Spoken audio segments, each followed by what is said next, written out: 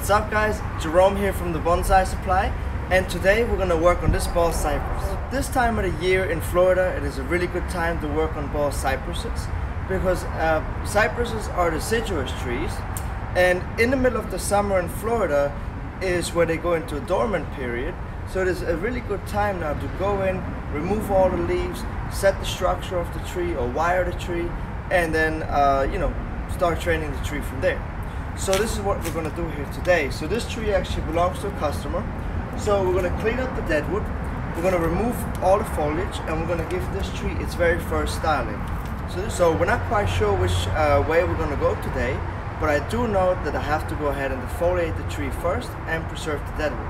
And of course for that job I'm going to call in my trusty assistant Mari, and here she is.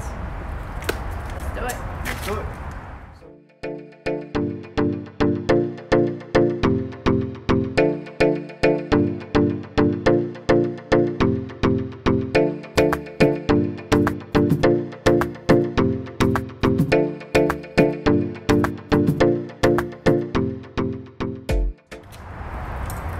While she's still defoliating, I'm going to start working on the tree. So now looking at the tree, I can clearly tell that today we're going to style this into a flat top style. We're going to use this branch as well as this branch over here, and maybe this branch here as well. Other than that, the tree is pretty sparse. It doesn't have a lot of branches, so we would have to cut it back right now and wait another couple growing seasons to get more branches. But I think this is a great candidate for a flat top. Now this is a Bald Cypress and not a pond cypress. Here's what the leaf difference looks like.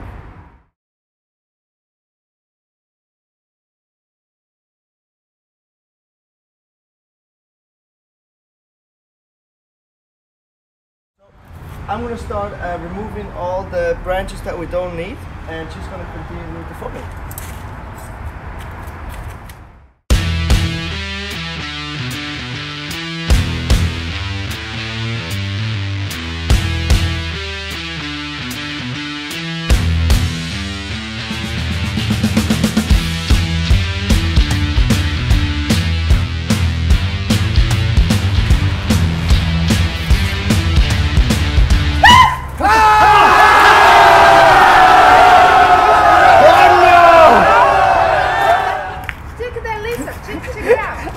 I see it. I'm not exaggerating, okay? It's huge.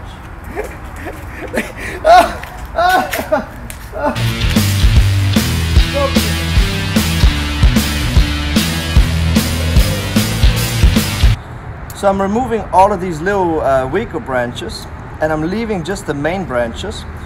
Today, on the very first styling of this tree, it's not time to neatly wire everything out and make it look very ramified.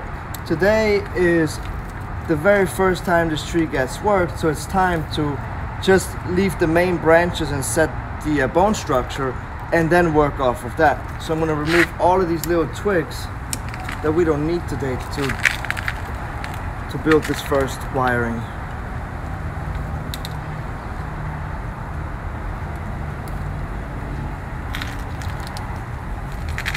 You see in this here? You see this right here is a very good example on how to build ramification. So you always want to take out the middle branch when you have a fork like that, and then we can wire these two branches into position. But you always want to take out the third one, the same as here. See this 1, 2, and 3. So you want to take out the middle one always. So we can wire these two together. Another one over here.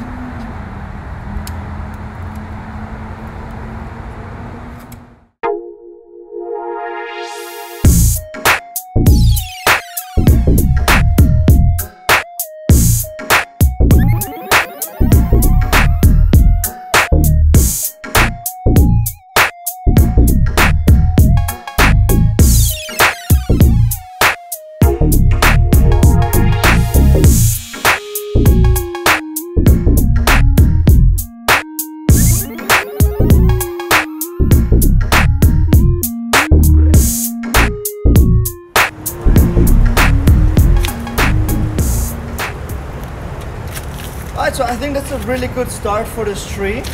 Today I just laid down the bone structure, but I think it looks very natural already, and I'm very pleased the way that it came out.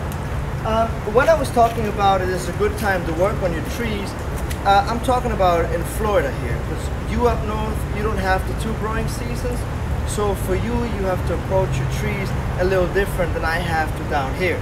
Now, even though it is a good time in a dormant season to work on your trees, I would not repot the tree at this time of the year. So that's why we're leaving it in this tub, but we just went ahead and styled it. Now, the next step is to preserve some of the deadwood. There's a little deadwood on some of the roots that we're going to carve out and preserve now, and we're going to preserve those with lime sulfur. So all we're going to do is remove the soft spots and get back down to the hardwood, and then apply the lime sulfur, and then this will be it for today. So this is just a little scraper tool, and you can tell where the wood here is pretty soft. So I just go ahead and remove everything that's soft. And I also use a wire brush, which can also come in handy to get out all of the soft spot. You could also use a Dremel or a die grinder, but I prefer to do this part manually by hand. And then once I removed all of the soft spots, I'm going to use a torch to then torch the deadwood, which hardens the deadwood a lot and also helps preserving it.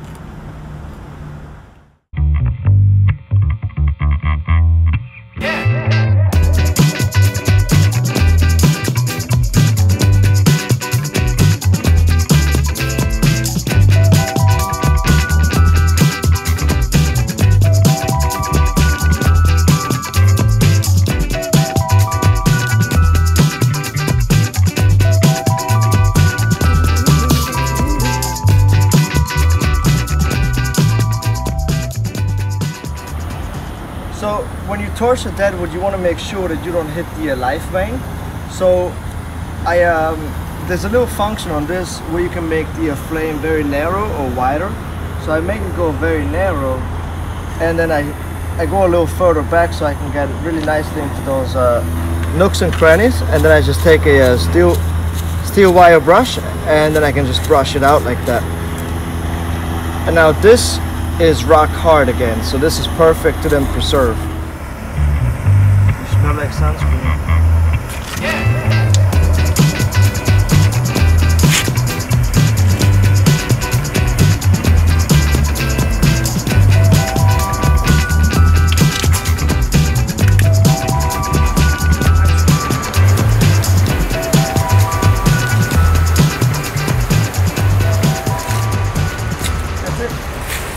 What we did is we removed all of the soft parts from the deadwood, and then we torched it with a torch to harden the wood, which also helps to preserve it.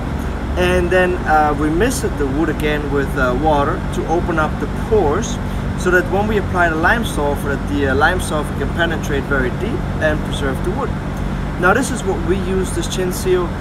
We use it here at the store. You can find it on our website as well, and we like to use it straight out of the bottle. You can also dilute it with water if you don't want the deadwood to be that white, or you can even use like ink to make it a little darker, but I like to use it straight out of the bottle. And then I just paint it onto the deadwood, and then now this will turn like a little yellowish at first, and then once the sun hits it, it'll turn then that bright white. And if you don't have the whiteness that you want, you can also apply it again, you know, in a week or two from now, until you get your desired whiteness.